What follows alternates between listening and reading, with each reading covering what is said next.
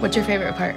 I like the part where I was on the rock. Yes. And like everyone was in the water and like. Me too. I love the dream concept because it totally goes with the lyrics of like, when I'm sleeping, it's still an adventure with you, and that was so awesome. What was the main thing that you wanted to say when you wrote the song?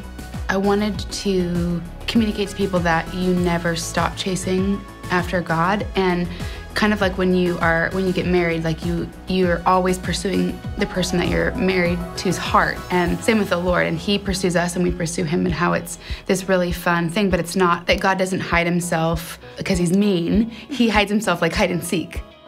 What was the hardest part of filming all of it? Probably learning the dances. It was like, it took a lot of work. How'd you like singing and dancing at the same time? It was a lot of fun. Is there a part of the song that strikes you differently hearing a younger voice sing it? It's so fun to see it captured in this beautiful, playful way, because I think that's God's heart for us. And there's part of you that I think God always wants to stay childlike and in wonder and in exploration and in we haven't got it all figured out.